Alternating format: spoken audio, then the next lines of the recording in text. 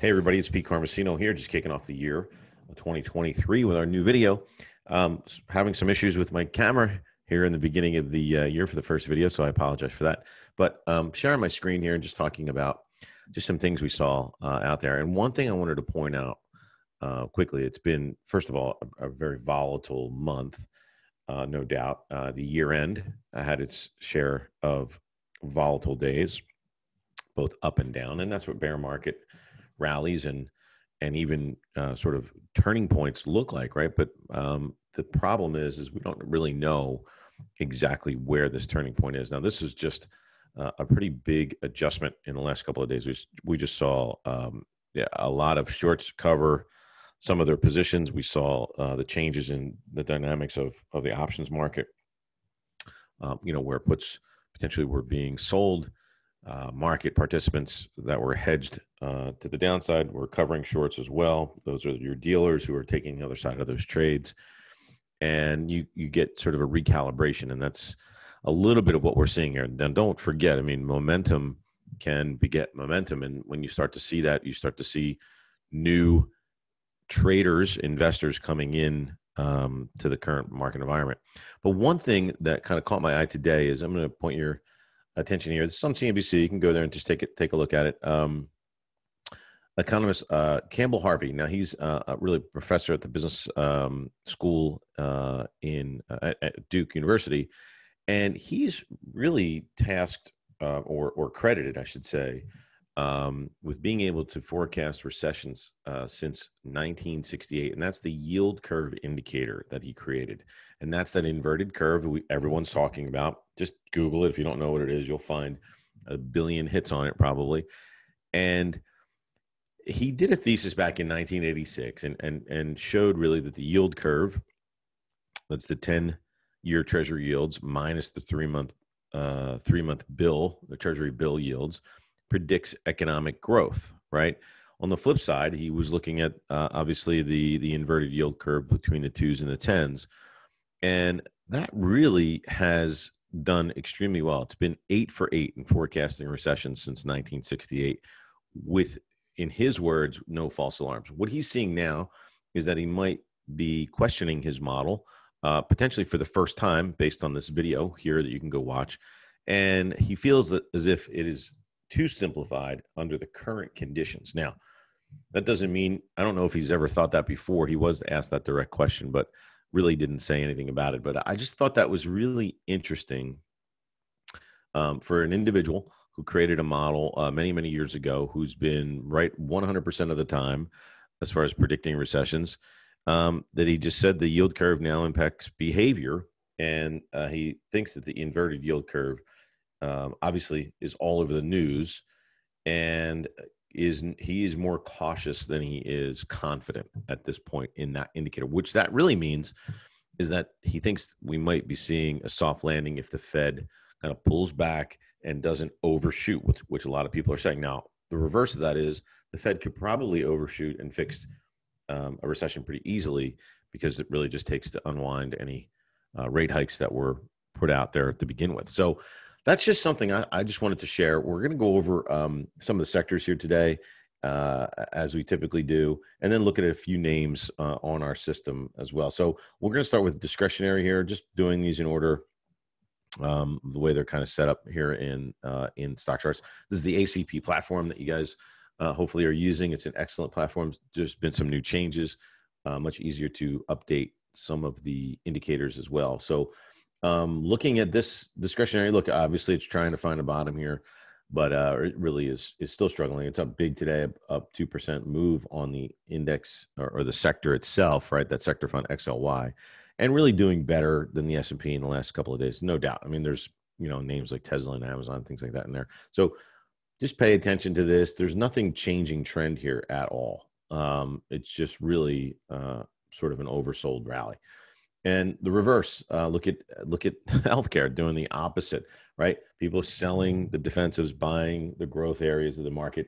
But really, has there been a trend change in this sector? Nope, still on the upside. XLU, same exact thing. Still sort of a downward trend, but trending higher recently. But I'd call this more of a choppy setup where it just depends on the flavor of the week. If risk is elevated, you start to see utilities rally. If risk is not elevated, they start to sell off, and that's kind of what you're seeing here. A little bit of push and pull, although it is up 1% today. It's pretty in an interesting spot. Real estate, same exact thing, still in a downtrend, trying to find some ground where it can get a little bit of traction on the upside. Looking at staples now, look, staples have been on a tear, right, since really the entire year. When you compare it to the SPY, which is the S&P 500 ETF, when you look at it individually, it's been choppy, but it's been defensive, right? It acted as expected.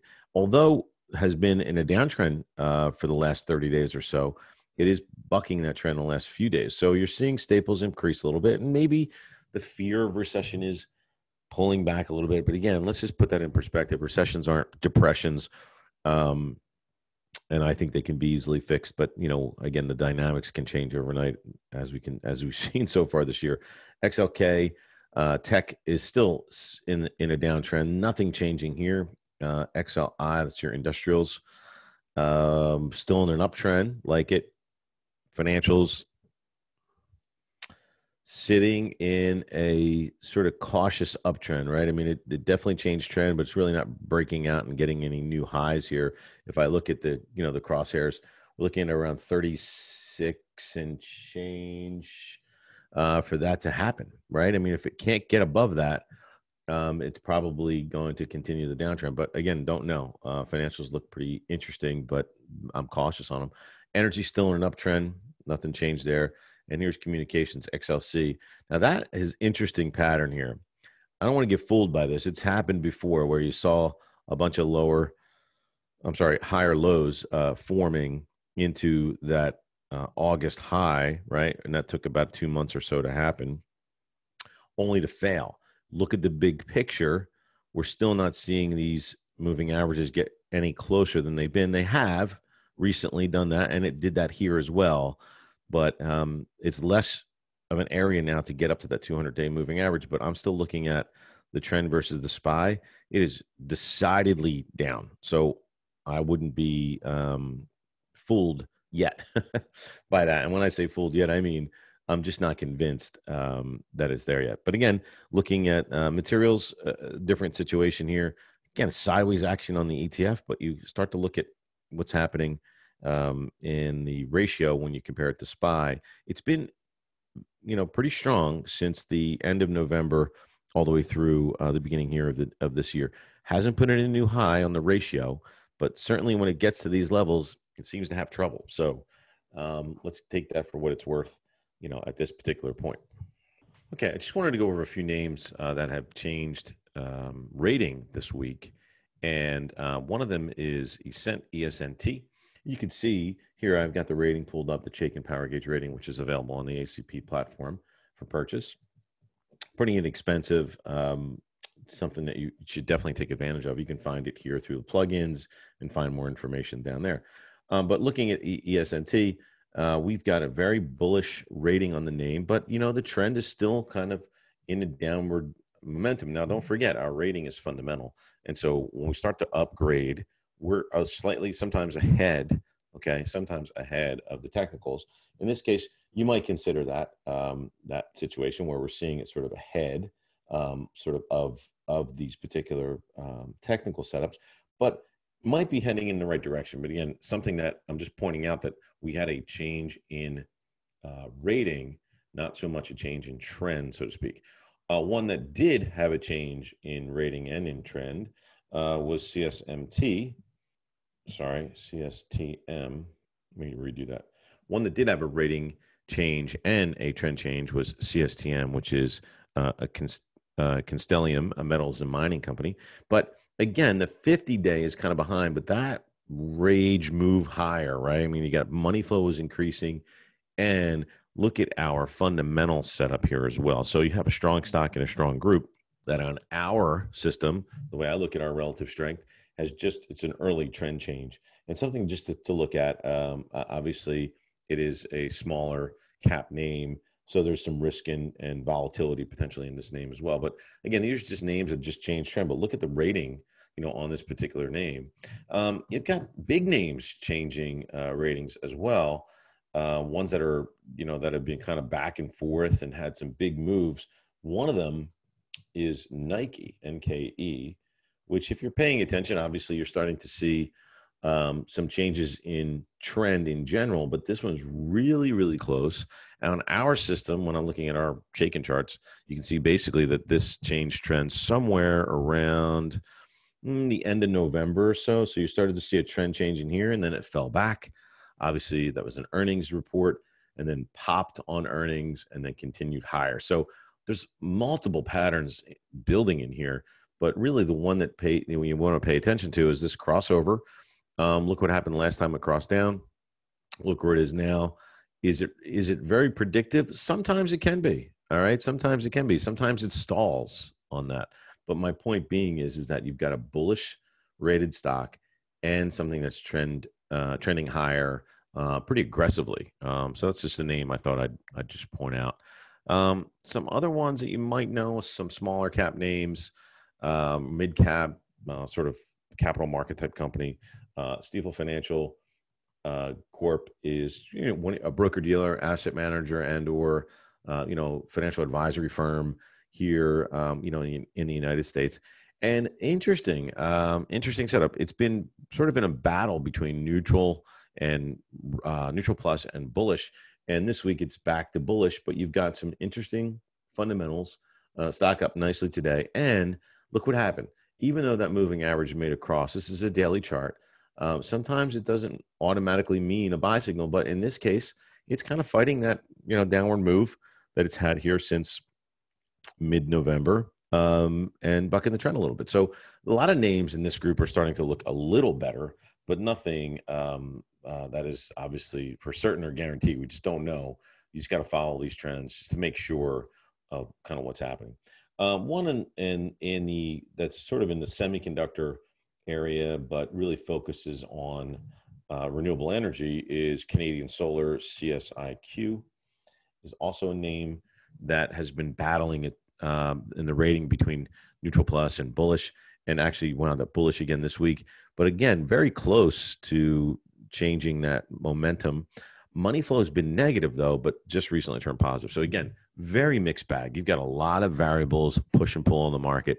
And, you've got an economist out there in the world that has said, here's a model that's worked 100% of the time since the late 60s. And now he's questioning it. So can you ask for any more confusing factors out there? Probably not. Let's just look at the S&P trend before we end today's video. Okay, in the last minute or so, I just want to kind of go over what's happening here in the S&P.